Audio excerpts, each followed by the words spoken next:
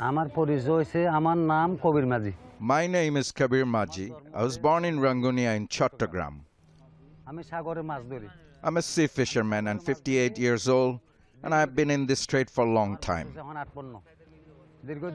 We typically head for the ocean after buying provision for our trips, but now the prices of essentials have doubled because of high diesel costs. It used to cost us around $1,600 for all expenses for a fishing expedition.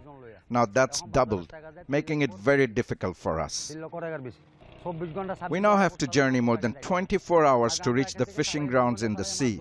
Years ago, we could find catches within 2 hours of starting out. But things have changed.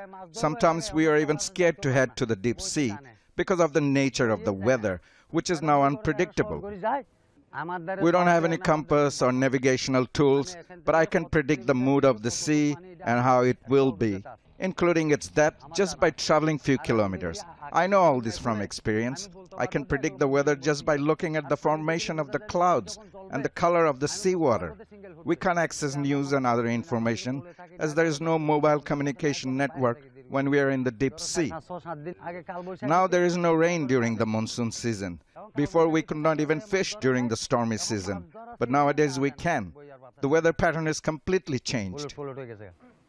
If we could get a sonar and a GPS navigation tools, then it would be so much easier for us to catch fish in the deep sea. But how can we purchase such type of equipments when we are always struggling to make ends meet? I have to support 12 family members, including my children and grandchildren. I'm the only breadwinner in the family. And sometimes we go through rough time, especially when the fishing trawler breaks down. The government is making the excuse of the Ukraine and the Russian conflict and using it as a pretext to increase the fuel price by 50%. In other words, taxing us unfairly by cutting into our earnings. It is like the big fish eating the small fries, not the other way around. Do you understand me?